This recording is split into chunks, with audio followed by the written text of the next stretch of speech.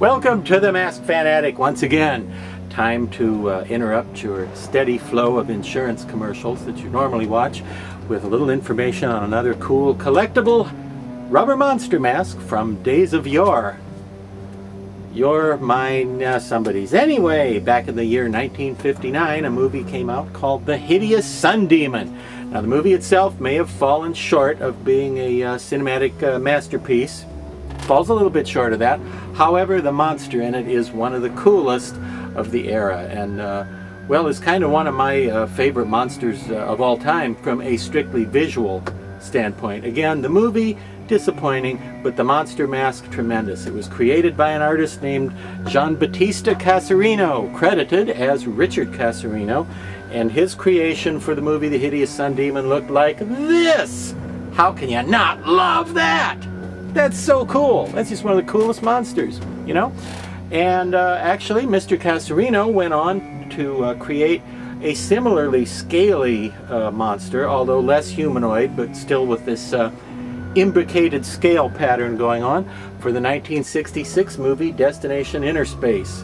Another monster that, like this one, probably should have been a Don Post Studios mask at some point, but it never happened. However, the one from Destination Inner Space kind of got close to Don Post Studios mask territory because Don Post Studios released a mask called Sea Creature once that was clearly inspired by that monster, but not really, you know, an accurate version. But what was I talking about again? Oh yes, the Sun Demon. Now, the Sun Demon here, as worn by Robert Clark in the movie, was a guy who, well, he was contaminated by radiation. And after that, whenever he would be exposed to sunlight, he would turn into this cool monster that I like so much. So he was sort of a reverse werewolf, you might say. Because instead of moonlight, it was sunlight. And because instead of being a wolf, he was a reptilian whatchamacallit. Anyway, the Sun Demon masks used in the movie ended up, one of them ended up in the private collection of Bob Burns, and another one ended up in the private collection of Forrest J. Ackerman. I don't know how many there were, but there were at least two that came from the original mold. This particular one that you see before you here is a recast from the one that Forrest Ackerman had, because he had it, you know, molded basically, and some copies were made of Forrest. Now, there are a few of these around in the universe.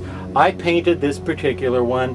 Nobody knows what color he's really supposed to be, because in the movie nobody says anything like, "Help, there's a green sun demon chasing me." Nobody says that. However, the original mask actually was green, kind of an olive green with silver metallic highlights sort of dry brushed on there.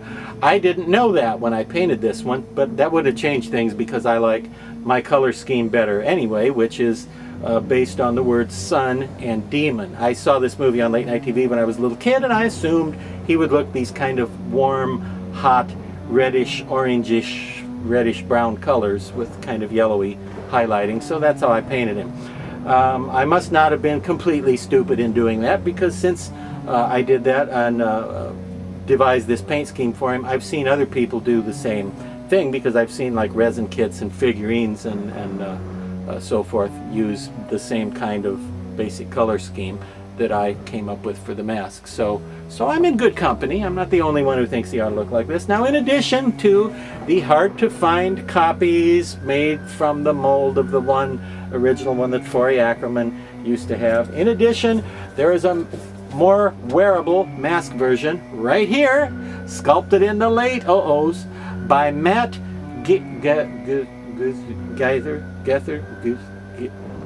Matt G, formerly of Mask Masters, a great studio that unfortunately was only in business for a few years, and I think Matt G was a wonderful sculptor, and still is a wonderful sculptor. Did wonderful masks, wonderful creations, and unfortunately he just wasn't able to keep the business afloat because there weren't that many orders for things like Hideous Sun Demons, you know. But his version, which you can see compared to the original, is a little bigger and a little more symmetrical and neat and tidy and orderly and cleaner, which was kind of a trademark of his sculptures. They all had a very nice, crisp, clean look to them, which I like. Now, even though this is not 110% movie accurate, look at the disapproving look he's getting from this one. You know, look at this one. He's just looking down on this guy. He thinks he's so much better than this guy. You can just tell. Look at the disdain in his eyes. He's like, the guy thinks he's a sun demon. He ain't no sun demon. I'm a sun demon. But I disagree. I think Matt's version from Mask Master Studio was wonderful. I like it a lot. You can probably guess I painted this one myself as well. You can probably guess that because the paint job looks pretty much the same as on the real one. Why do I have one when I have one of these? Just because I love both versions of it. It's just a great monster, and Matt's sculpture is so beautifully done. And I think when you take the time to give it a nice paint job, it's really a beautiful thing. And I love both versions because I'm weird like that. Hey, Dr. Lady likes his monsters, you know?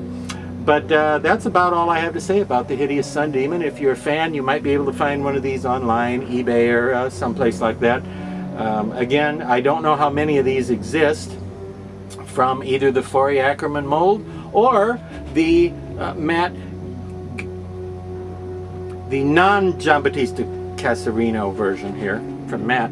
I don't know exactly how many exist, but it's a wonderful monster, and if you don't have one in your mask collection, and you have a mask collection, well, what are you waiting for? You should look for the very cool Hideous Sun Demon. Join me again in the attic next time, and we'll discuss the Sun Demon's long-lost twin sister, the Hideous Daughter Demon.